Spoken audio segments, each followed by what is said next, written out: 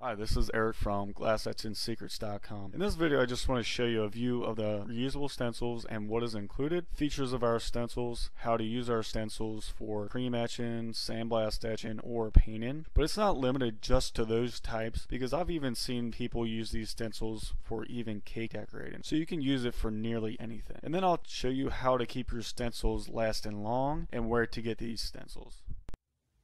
Okay, here's a view of the wild animal stencil sheet. It includes 6 stencils. It has an elk, an eagle, a wolf, a fish, a bear, and a deer. And to give you like a rough idea of how big each of these stencils are, the whole sheet measures about 8 inches tall by 5 inches wide. And I'll include a link in the description where it goes to the listing that says each individual stencil size and detail. And also, at the time of this video, we will be including a CD disc that gives you like tutorials on how to etch glass and gives you free patterns that you can use. But in the future, we might change that to actually give you a booklet instead, if we find that's easier for people. Okay, now I just wanted to explain the features of these stencils. As you know from the title, they are reusable, they're flexible, and they can be reused up to 15 to 20 times. And the back of the stencils have like a self-stick adhesive that is reusable, and the stencil material is about 3 mils thick. In this part, I'll show you how to use our stencils. For demo purposes, we'll be using a stencil from the tropical and beach sheet. As you can see, the first step is to always clean the surface to remove all oil residue. This will allow the best adhesion and actually prolong the life of the stencil.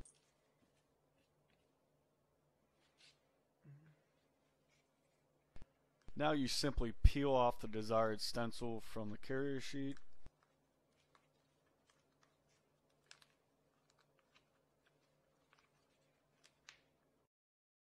And position it on your item.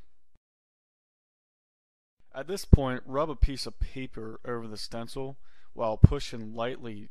This will ensure that the stencil edges are completely adhered to the item. That way, like no cream or paint or anything can get under the stencil. Then mask around the outside with masking tape. And another tip here is I like to use painter's tape as a masking tape because I think that's one of the best.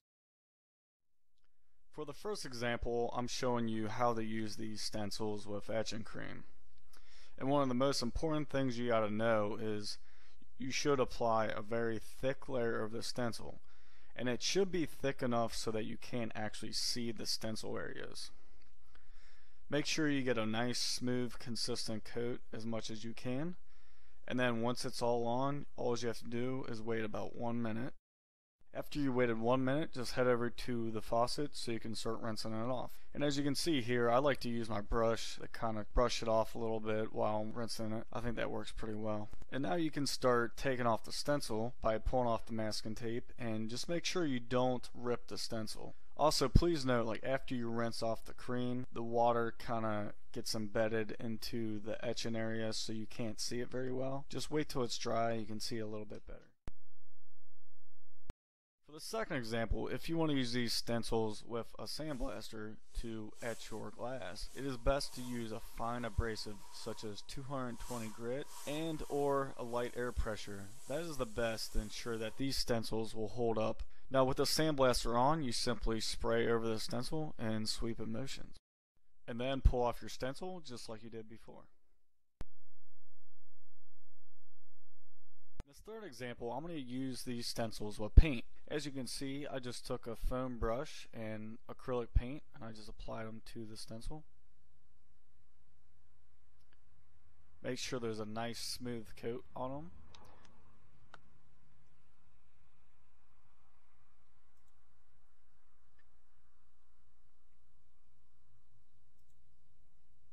Then take a razor blade and just pull off the stencils. And one tip here is I found that spray paint doesn't really work well because it usually ends up getting under the stencil. So you want to be sure to use some kind of water-based paint. To make sure your stencils last a long time, it's a good idea to kind of lightly rinse off the stencil and then wait a little bit for it to become dry so the adhesive gets tacky again. Then place it back on the carrier sheet to protect the backing. Thank you for watching this video. If you're looking for where to get these stencils, you can find them in a link in the description to Amazon where we sell these along with the freebies that are included. So please check the link in the description and feel free to ask me any questions in the comments below. Thanks.